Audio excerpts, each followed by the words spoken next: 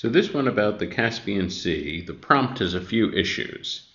The first one is the clause that begins with which.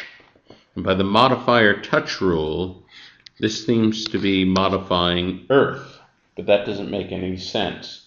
Earth, which covers more than 4 times the surface area of its closest rival in size, the North American Lake Superior.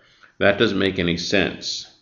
What we want it to refer to is the Caspian Sea, but the placement here is quite unclear. So that's a big problem with these two. And also, it is called, or although it is called, that turns out to be a very wordy way to open the sentence. Whereas C is much more efficient, though called. So that's much more efficient.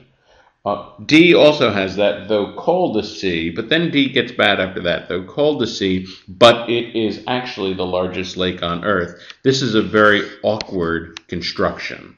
So this is not right.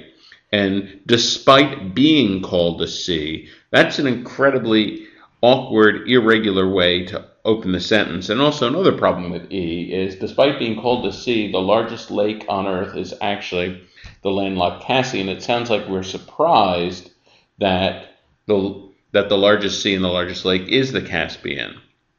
And so it's a very strange construction. E is not correct. That leaves C. That's the only one that is completely direct and clear. And it is by far the best answer choice.